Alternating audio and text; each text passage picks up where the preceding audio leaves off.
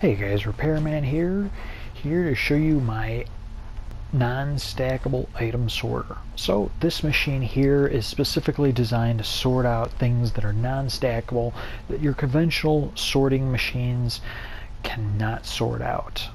So first, to start this process off, we need to get rid of the potions out of the system. Otherwise, when we dispense out shock boxes, lava, and other things, it'll spit out the potions out and they'll smash against the wall rather than get set aside. So we use this, we use a dropper, try and push them into a brewing stand. If they're potions, water bottles, awkward potions, no matter what it is, if it's potion related, it will go into it and then get sucked down and put aside, which will eventually go to our brewing room once we have that built back up again. And if it's not one of the brewing items, then it will get sucked down underneath this dropper and get pushed over into this hot dropper elevator, gets detected and gets pulses this and brings it back up to this level to go into the actual machine, because this was actually built after this machine was. So, you know, otherwise I would have just leveled that off into it, but oh well. Alright, so anyways, now to the actual machine itself that does the non-stackable stuff. Well, not potions weren't non-stackable, but that's a smaller machine.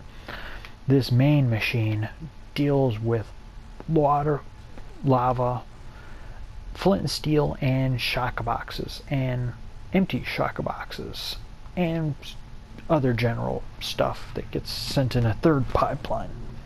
So the shock boxes will get dispensed out here.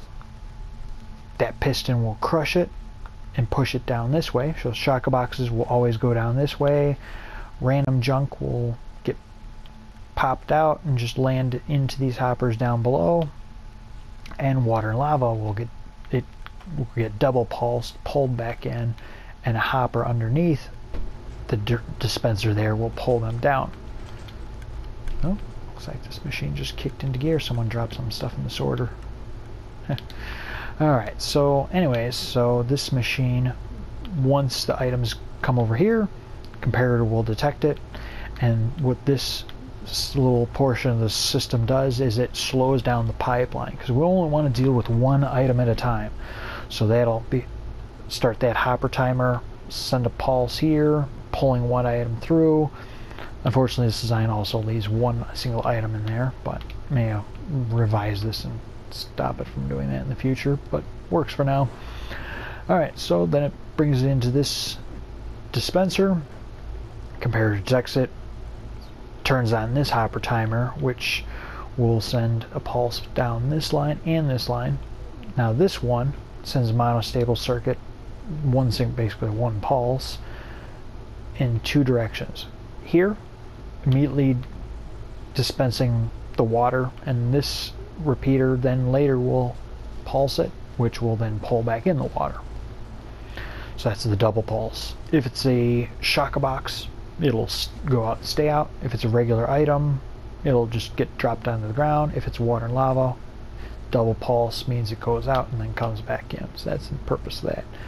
Now this tower goes up, monostable circuit means it just says one pulse then, and that has repeaters going in both directions. One no tick, the other has 4 ticks, so that we can extend the extension of that piston that pushes the shock box into that hopper, so that way it has less chance of falling back into here.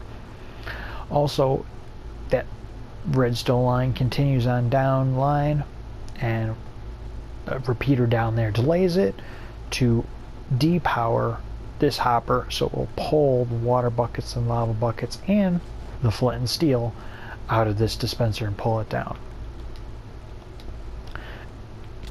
Then we need to both deal with the flint and steel, separating that from the buckets.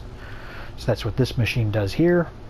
When it's a bucket, since there's a sign here, it's occupying that space, but it's not totally occupied. Water and lava can't fill up that spot, So they dispense out as a actual entity item and get shot into a flow that brings them into a water and lava bucket box. Eventually I'll add in a machine that will separate the water and the lava, but I just want to get this machine fully operational, linked in the system like it is now, get our item delivery system online, then I'll add that machine in later.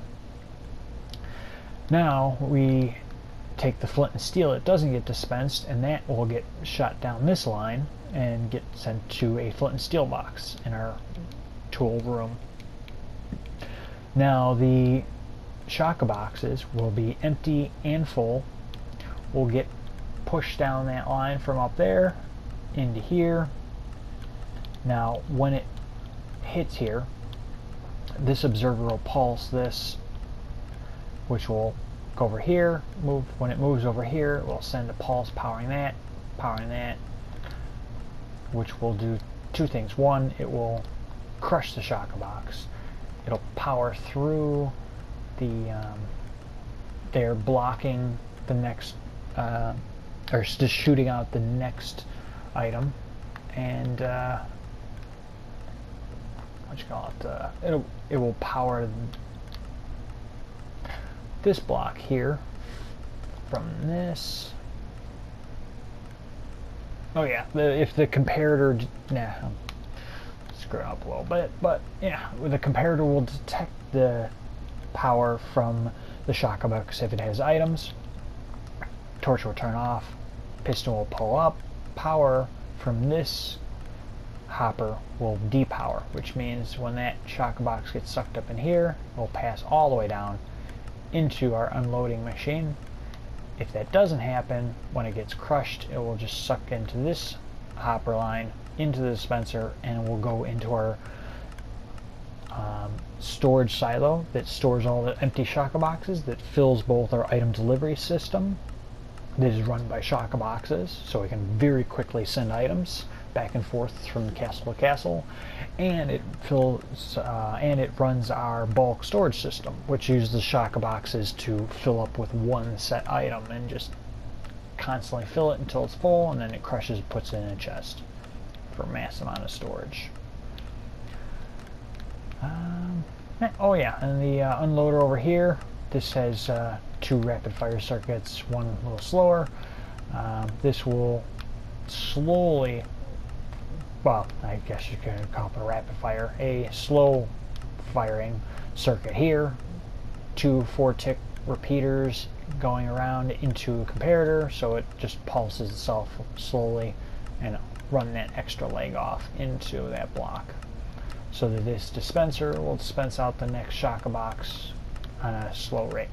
This one, on the other hand, is a rapid fire repeating circuit, so that way it just constantly pumps out the items that go into that dropper.